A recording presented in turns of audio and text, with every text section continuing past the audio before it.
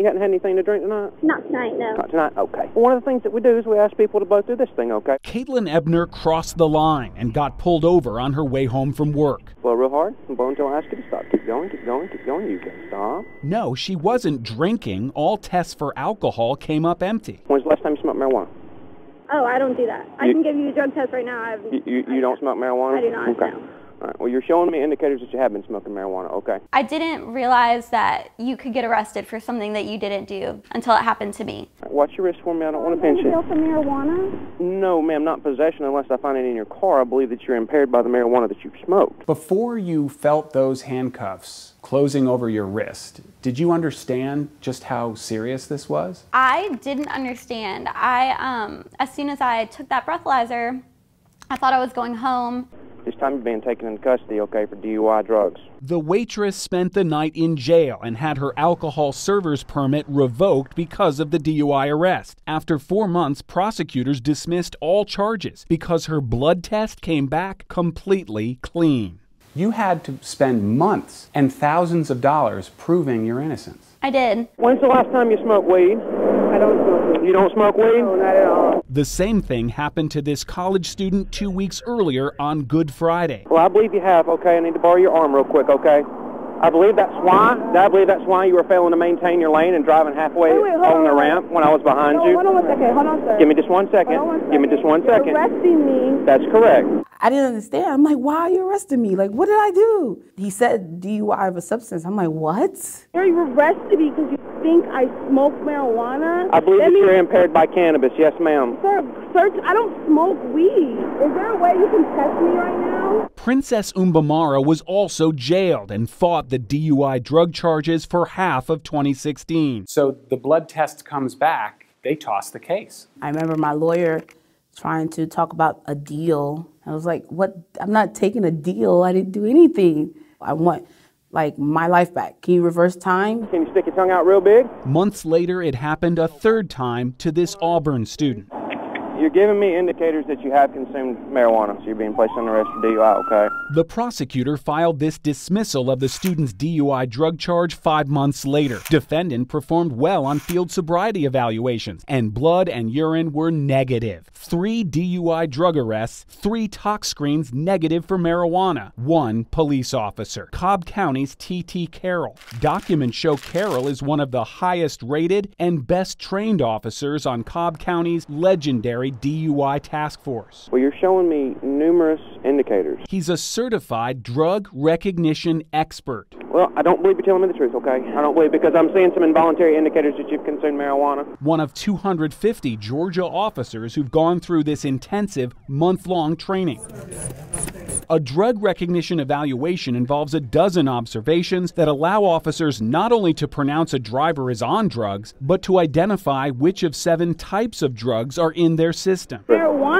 How do you look at somebody and say marijuana? There are involuntary responses of the body that we can observe that would suggest impairment of marijuana. He did these techniques that he was taught, and he determined you were on something you weren't on. Yeah, unfortunate for me. Because he's ingested marijuana. That's what my training suggests. Officer Carroll relies on his drug recognition expert training, but in these 3 dismissed cases, he didn't do the full DRE evaluation after the arrest. The standard protocol requires all 12 steps to be complete, yet any police officer can make a DUI drug arrest on fewer observations. If I establish probable cause, and I believe that based on my training, that's why I put the handcuffs on you. Several indicators. Okay, so when I do a drug test, I'll be free to go, correct? You're going to jail, ma'am, okay? I don't have a magical drug test that I can give you right now. But he just did the magic drug test that resulted in your arrest. They're ruining innocent people's lives. Caitlin Ebner filed an internal affairs complaint against Officer Carroll. Cobb County investigators exonerated the officer and doubted Caitlin's innocence, insisting the marijuana could have already metabolized out of the blood.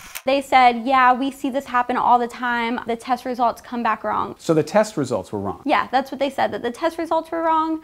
And also, if I had a urine test, that it would have came back positive for drugs. But Caitlin got her own urine test the same week as her arrest. The urine test was also negative for marijuana or other drugs. This training is so powerful that they believe they can detect drugs that a blood test will not detect. It's extremely surprising. That's my life that they're playing with. Cobb County Police Department. Last week, Cobb County's DUI task force was awarded a trophy by Mothers Against Drunk Driving. 1,696 DUI arrests. And Officer Carroll was given a silver medal for 90 DUI arrests in 2016. He put dozens of actual convicted drunk drivers behind bars last year. But if he got 3 people who were innocent behind bars, having to defend themselves, how does that balance out for you? It's something I have to carry for the rest of my life.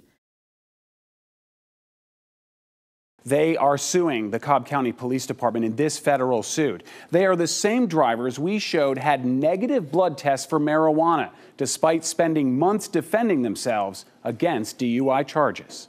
I want to ask you a question, okay? Okay. When's the last time you smoked marijuana? Oh, I don't do that. I can give you a drug test right now. You don't smoke marijuana? I do not. Okay. You're giving me indicators that you have consumed marijuana, okay? Because I'm seeing some involuntary indicators that you've consumed marijuana. 3 DUI drug arrests. So you arrested me because you think I smoke marijuana? I believe that you're impaired by cannabis, yes ma'am. All 3 blood tests negative for marijuana. The charges were eventually dropped, but the lab results took months, and still the Cobb County Police Department insists its officers can detect marijuana in drivers that a crime lab cannot. Can these blood tests be trusted to convict a driver if they can't be trusted to exonerate a driver? That's a fair question, and that certainly is a topic that needs to be debated with expert personnel, medical personnel. Cobb County's new police chief, Michael Register, is not named in the ACLU lawsuit, but he is overseeing changes to his department's policies as a direct result of our investigation. All 3 drivers suing the police were jailed overnight. Now Cobb County is releasing drivers suspected of marijuana impairment and delaying formal charges until the blood tests come back. We certainly want to protect the citizens on the roadways of Cobb County by getting a suspected impaired driver off the roadway. But we also don't want to make an unnecessary arrest on a citizen. The 11 Alive investigators uncovered the clean drug test by reviewing dozens of DUI arrests by the same drug recognition expert officer. We manually checked 85 cases through court records and found multiple dismissals. 3 were nearly identical. The 3 drivers who are now suing the police department for wrongful arrest. They're kind of treating him like the human drug-sniffing dog. He's the drug whisperer. He can see impairment in people that other officers can't see. I think that they think that because he has so many arrests. One day I'm going to go and get a real job and people are going to be able to Google my name and see that I was arrested for drugs that I didn't do. And that's Caitlin Ebner, one of the 3 plaintiffs in this case. We did talk with the police chief before this lawsuit was filed, but it's really not just Cobb County. Tonight on the late feed, we're going to actually show you dash cam from a professor down in South Georgia who nearly lost custody of his 2 young children because of an over-the-counter Tylenol PM he had taken the day before he was stopped. That is at 11. And there's so many medicines these days that people are taking, for an assortment of ailments that you can't really tell what it will be on their bodies. I mean, and the way this works, we have become a culture of that. Exactly, and the way this works is if they find anything in your blood and they saw you touch the yellow line, one is proof for the other and you are DUI. Wow. And months later, it still is getting sorted out. Months later, it takes the GBI crime lab that long, and in the meantime, you're guilty till proven innocent. That's amazing.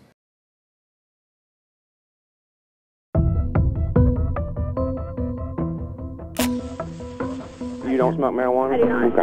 Okay. You don't consume any marijuana or nothing like that? I don't. Well, I believe you have, okay? I need to borrow your arm real quick, okay?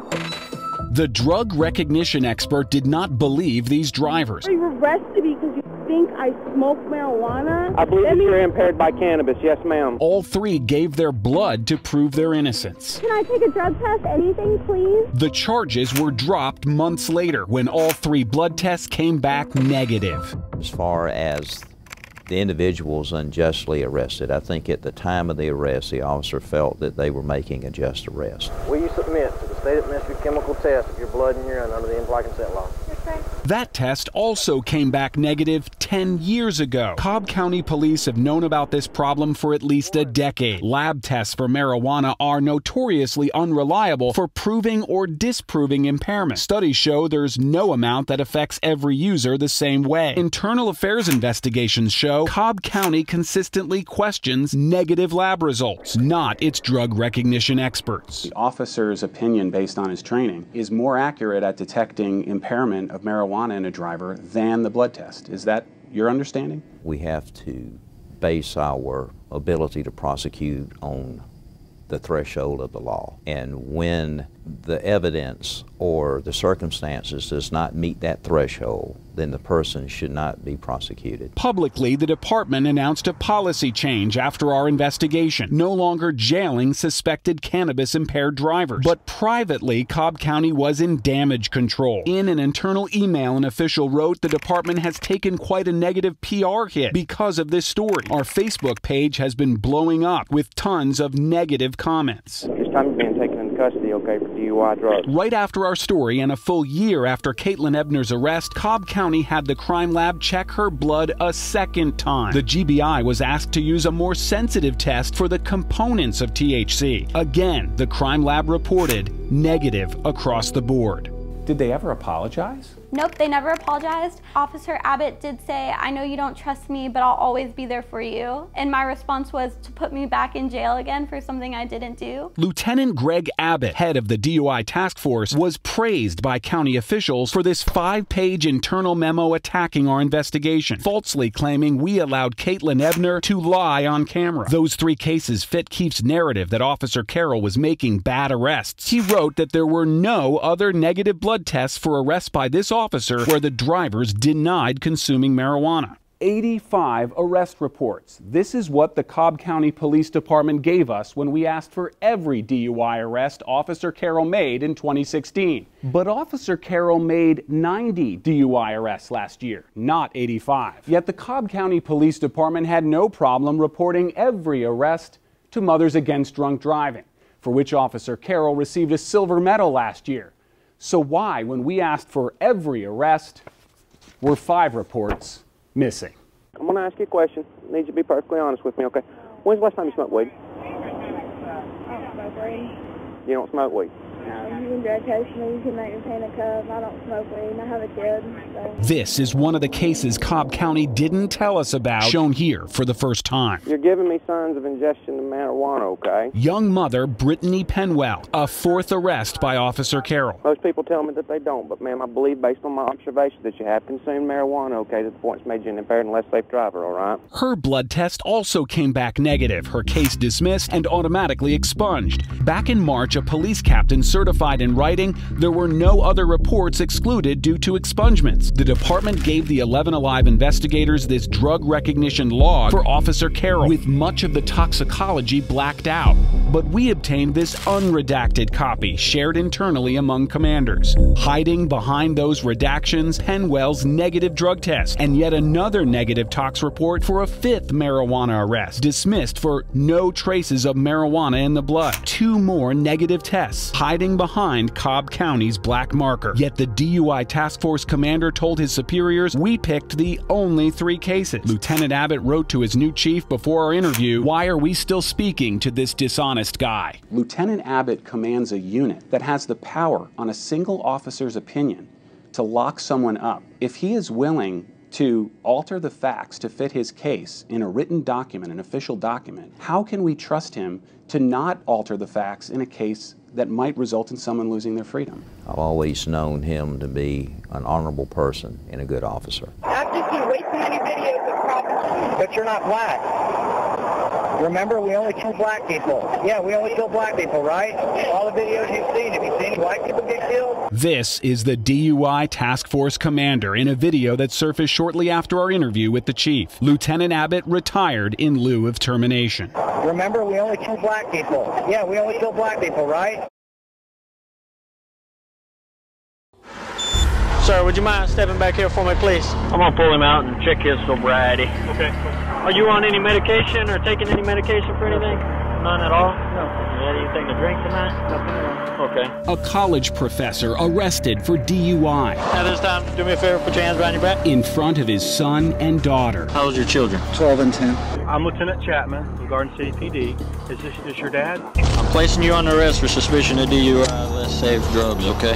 Well, he's being placed under arrest right now, and I'll explain everything to your mom. You know, the fact that my kids had to watch all this thing was just very, very distressing. I didn't have a chance to explain to them, you know, what was happening.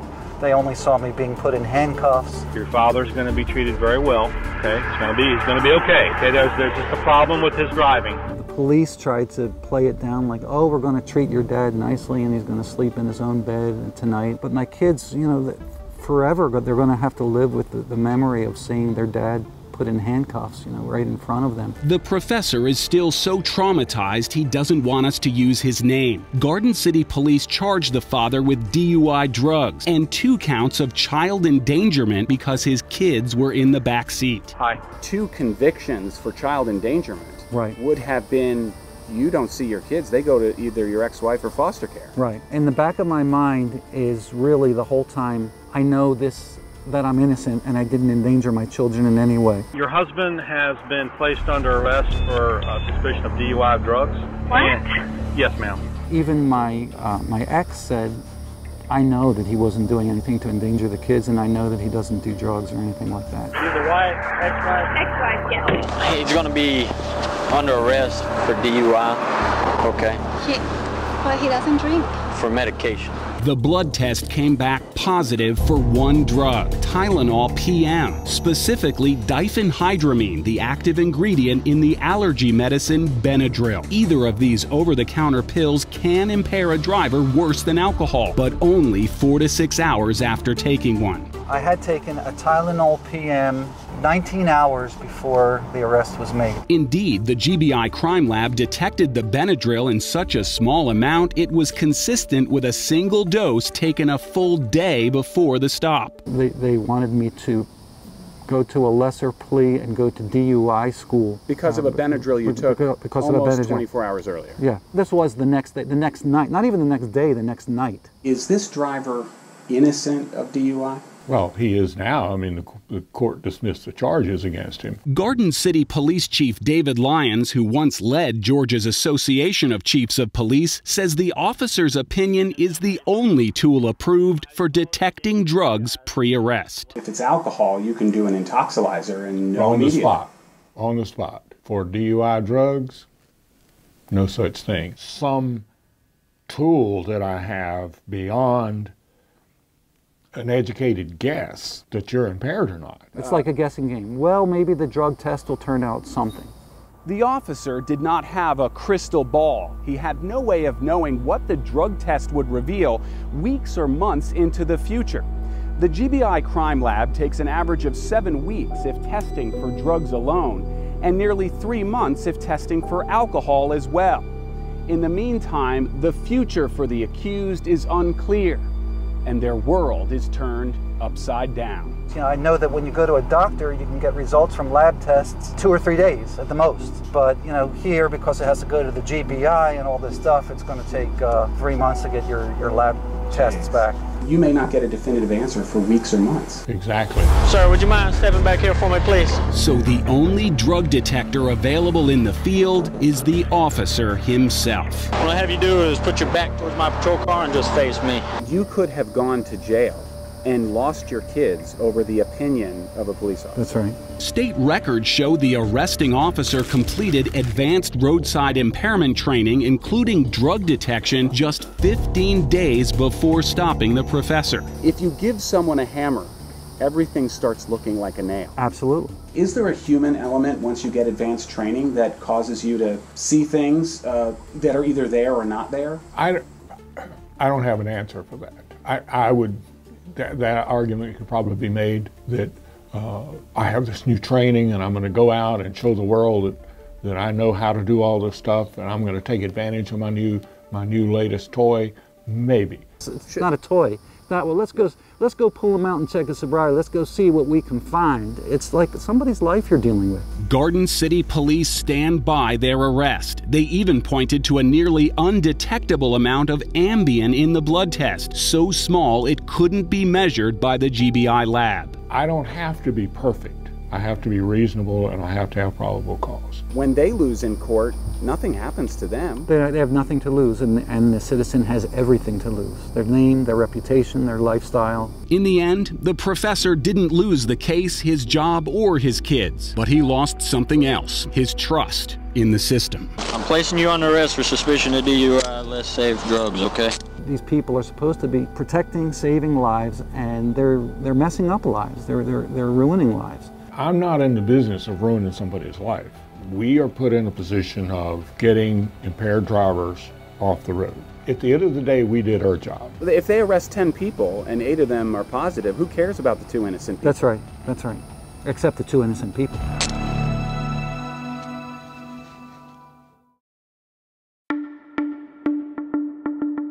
Time you're being taken into custody, okay, for DUI drugs. My name is Caitlin, and it happened to me. It happened to me. Well, I believe you have, okay? I need to borrow your arm real quick, okay?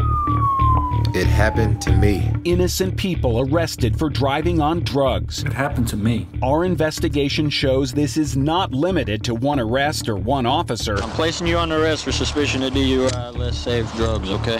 It's a nationwide phenomenon. It happened to me. It happened to me. So you're saying that you don't smoke marijuana? It happened to me. It happened to me. To me. To me. To me. To me. To me. What is so troubling about these arrests to you? We have police officers arresting innocent people and throwing them into jail based on a training that is completely unreliable and is based on junk science. Sean Young and the ACLU of Georgia are suing the Cobb County Police Department on behalf of the 4 drivers we discovered in our investigation. Hey, my name is Officer Carroll, Cobb County Police. Are we talking about bad police officers, or are we talking about bad training? We're talking about police departments, teaching them how to be these so-called drug recognition experts and telling them that they need to start pulling people over and throwing them into jail based on the results of this completely bogus methodology. That methodology has been validated by multiple studies, but most were funded by the same federal agency pushing the drug recognition expert program. Some independent studies have concluded a DRE's opinion of drug impairment is not much better than flipping a coin. In order to graduate, drug recognition experts are tested using 12 real-world intoxicated subjects in jails or rehab facilities. They are not required to evaluate a sober person as part of that test group. I'm seeing indicators that you've consumed marijuana. They hit the streets, having seen drugs in every suspect they've evaluated. Can you stick your tongue out real big at me? What's troubling to me is that these police officers are being told that they can now conduct medical examinations on random people by the side of the road. I wouldn't trust my own brother to do a medical examination on me because he's not a doctor. There are documented visible indicators in drivers who test positive for marijuana. Red eyes, pupils not dilating or recovering normally, raised taste buds, and a coating on the tongue. But all of those symptoms can be caused by something else, totally benign. Stick your tongue out real big. The officers believe they're seeing impairment because they're taught to see it. When I tell you to begin. They learn from other officers and former officers who have been certified as DRE instructors. Rebound. Some of the most pronounced I've seen in a while. Here is the video of the infractions resulting in the traffic stops that landed all 4 drivers in jail. A touch of a lane marker. One straddled the line while deciding between 2 exits. You're halfway in the middle of the ramp when you're driving, okay? Because I was trying to see if I should go straight to 85 or straight to 75 right here. You can check my car. You can do whatever you need to do. Okay. No drugs or drug paraphernalia were found. The officer's opinion alone was enough to justify a DUI drug arrest, even though in 3 of our 4 cases, the drug recognition expert did not do the full DRE evaluation. All of the certification studies were done on doing this full protocol, this full evaluation, but the officers don't need that under the law to make an arrest. They need probable cause, which is a much lower standard than 12 steps. And probable cause requires that police officers use some kind of meaningfully reliable method of detecting whether someone has committed a crime. It turns out drug recognition officers get it right in the vast majority of full 12-step DRE evaluations. In the last 3 years, Georgia DREs completed toxicology tests on 507 drivers suspected of marijuana impairment. 430 came back positive for THC. That means 77 drivers tested negative. The highest trained DUI officers in the state got it right 85% of the time. You can throw statistics at our clients all day. What they know is that they were thrown in jail overnight. Some of them have never been arrested ever in their lives. And they now have to answer for an arrest record for a crime they didn't commit for the rest of their lives. Officers have learned the DRE training allows them to see all they need to justify an arrest without completing the full post-arrest evaluation to confirm it. No one is tracking those cases for accuracy. The arrests of Caitlin Ebner, Kunle Oriomi, and Princess Umbamara and their negative tox screens aren't in any federal database because DREs are required to report only full evaluation opinions. It happened to me. It happened to me. To me. To me. To me. To me. This slide is part of the DRE class in Georgia. No drugs detected. Instructors tell their officers when this happens to you, and it will, it's important that you don't let yourself become discouraged. The laboratory is not perfect, and the toxicologists won't always be able to corroborate your opinion, even though your opinion may be accurate. When someone tells you you're an expert and puts you through this training, do you blame the officers for thinking they have these powers? Yeah, they're going to be led to think that they are now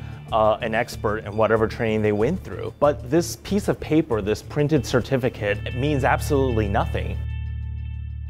And courts in some states, such as Florida and California, do not allow prosecutors to use the word expert when referring to certified DREs. They're called drug recognition evaluators or examiners. Dozens of the new DREs just hit the streets in Georgia, funded by a special grant from the governor's office for highway safety. You know, I'm a former prosecutor, right? And that's the way I kind of see the world sometimes. But I'm uncomfortable with that 85% number, that the best of the best in doing this only get it right 85% of the time. When it comes to marijuana in Georgia, that's correct. I mean, they're getting better every year. Last year, they were 87%. But what if you're in that 13%? The community is still saying maybe the drug test was wrong. The cases were dismissed, but they still think in many cases those people were actually impaired because the DRE said they were. All right. And is there any money in this whole thing? Is there a money trail? Yeah, we wanted to follow the money. What I can tell you is that a lot of times these drug recognition expert officers and DUI task force officers, their raises are tied to the number of arrests they make, not convictions, arrests. And that can result in a merit raise. And there used to be a grant for all of this, where basically the number of arrests a department made, arrests in general, they could get federal grants. That has finally been changed to where now it's a more quality-based system than a quantity-based one. We're going to stay on it. All right, absolutely. Great reporting. Thanks so much.